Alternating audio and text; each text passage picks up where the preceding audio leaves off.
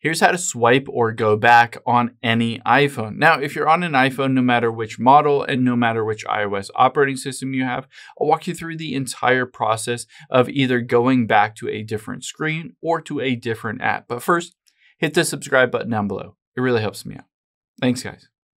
Now, let's, for instance, just open up Safari here and go to Apple's website. Now, let's say I tap on pre-order here and you wanted to go back to the previous page. On most apps, there's a feature that is built in that you can just take your finger on the very left hand of the screen and swipe it to the right. And essentially, that will allow you to go back. If you want to go forward, you do the opposite. Take your finger and swipe the other way, and it will go forward. Now, on Safari, you can see at the very bottom here is also the back button and the forward button. So this is one option that you have in some of the apps. Keep in mind, for instance, if you go into settings here, you can tap on general. And again, you can swipe to the right to go back, or just tap on settings at the top left to go back.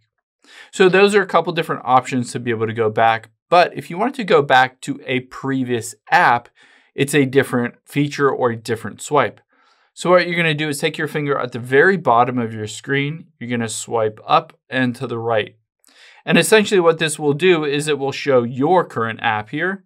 And then as you swipe to the right, it will show the app that you were just previously on. So again, swipe up and to the right, and I can go back into settings, swipe up and to the right, and I can go back into Safari. So those are the various options to go forward and backward on your iPhone. Keep in mind, not every single app has the feature built in that you can take your finger and swipe to the right. That just isn't a feature that is built into every single app, but a lot of apps do have that if you go forward on various menus or pages and wanted to go back to the beginning. I hope this helps. If it did, hit the like button down below and leave a comment if you still have any questions. Thanks, guys.